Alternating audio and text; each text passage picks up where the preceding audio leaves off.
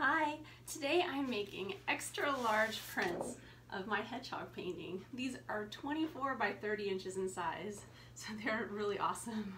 They take up a large portion of your wall. So if you're looking something to kind of like hang above a bed in a bedroom or maybe above a couch to take up a nice size wall space, these are awesome for that. I make them all myself. I have this big printer back here.